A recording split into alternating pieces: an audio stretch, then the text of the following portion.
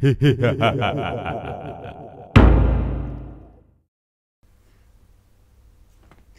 guys, so check this out. So after I published my first Blackmar-Diemer Gambit earlier on today, I've just had another really interesting blitz game.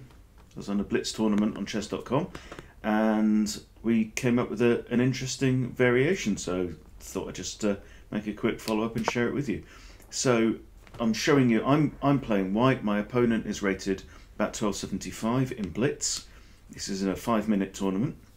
So we have d4, d5, and then e4, inviting, so gambiting one pawn and inviting black to take. He takes. Next move is knight to c3, and he defends the e4 pawn with knight to f6. So far so normal. Next we play f3 and offer another pawn. Black accepts, and then queen recaptures. Alright, so far so good. Queen takes the hanging pawn on d4, which we're happy about, and then bishop to e3, attacking the queen.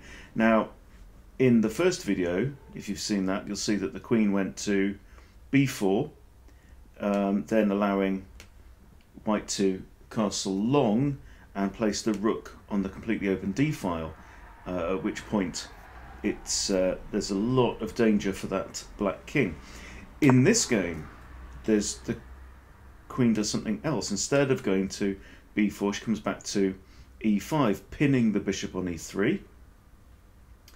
So I went ahead and castled anyway, occupying that lovely open, completely open d-file, and then, as usual, the bishop comes out because black has spotted that we've got our queen and our rook lined up on this diagonal, and this square g4 is protected by the knight, so why not go and grab some material?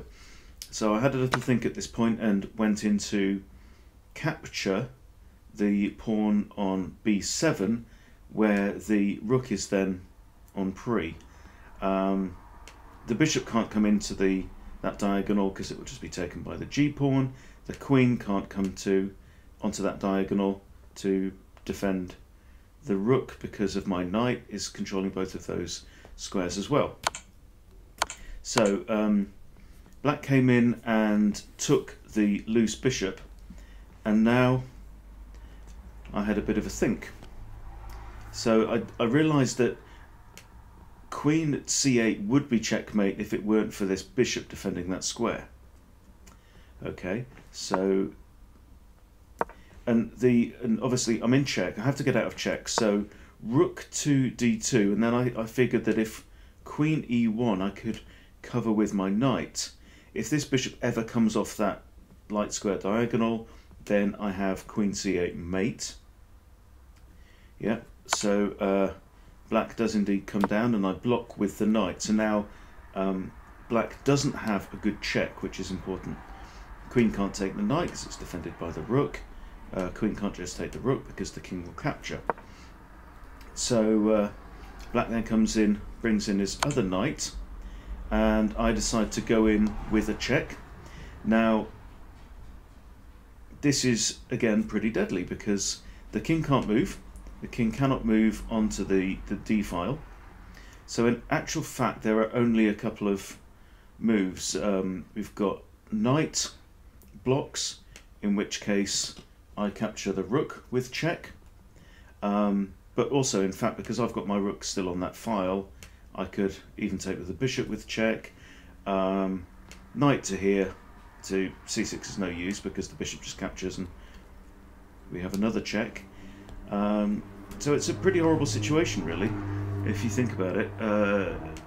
Bishop blocks, then again I can capture the bishop with my bishop. If knight captures, then queen takes the rook with check, and then the only way to block it would be to move the knight back. Queen takes that, it's checkmate again. So whichever way you look at it, again it's checkmate. And I have to say I'm really enjoying this this little line. So I'm going to go back to my blitz. I'm going to play a bit more, but this definitely fits the bill for the types of openings that I'm looking to explore. Fun, dynamic, sharp, dangerous. Live a bit dangerously. All right, see you in the next video.